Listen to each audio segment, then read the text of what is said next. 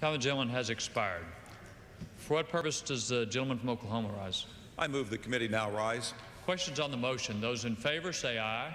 Aye. Those opposed say no. In the opinion of the chair, the ayes have it. The ayes have it. The committee rises.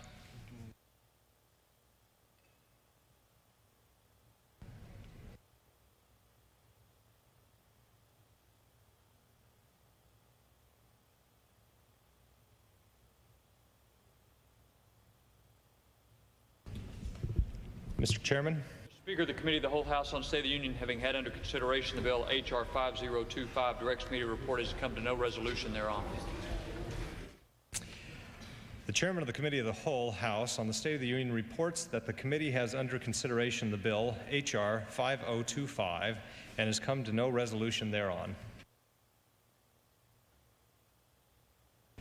Pursuant to Clause 12A of Rule 1, the Chair declares the House in recess until approximately 6:30 p.m. today.